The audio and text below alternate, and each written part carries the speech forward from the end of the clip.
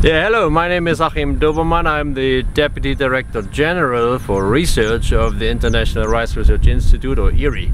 And the gentleman beside me here is Lee Weil. He's the head of our experimental station.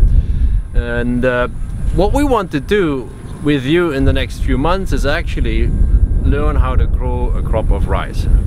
Not just any crop of rice, we want to do it in the best possible manner we can think of.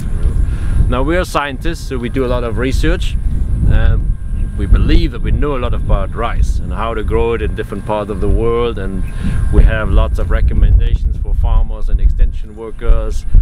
We often call them best management practices. You can find them on the internet, on our Rice Knowledge Bank, in extension materials, in books, in scientific papers.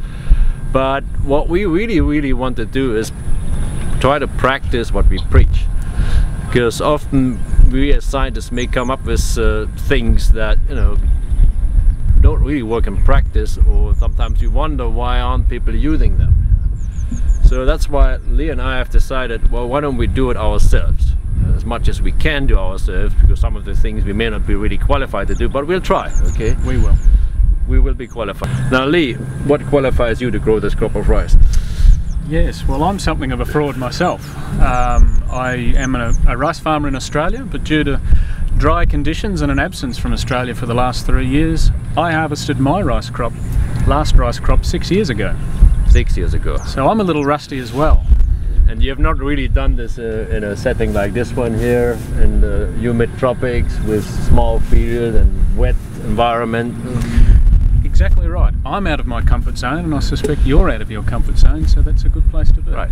Well, I've done research on this for 20 years, but really, have I ever really done all these things together in a larger field? Probably not. I have other people, or had other people do it for me, but that's probably not the right thing to do.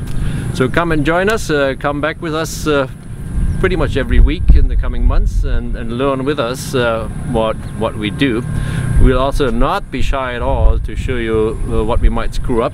I'm sure we're going to mess up a few things, but that's it. We want to learn, and we want to make sure that the things that we recommend to farmers coming out of our research actually work. So we'll see where we are 4 months from now in terms of what crop we have grown, what its yield has been.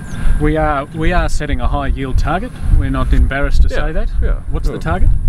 Well, normally we would say with best management practices you would like to shoot for a yield of about 80% of the yield potential. And the yield potential here is? Well, in a good dry season it's between 9 and 10 tons nowadays, so our goal should be probably, let's say, a 7-ton crop. That sounds a good goal. Yeah. Whether we'll achieve it, we don't know, but we'll be knowing more in 4 months from now. Thank you. Bye.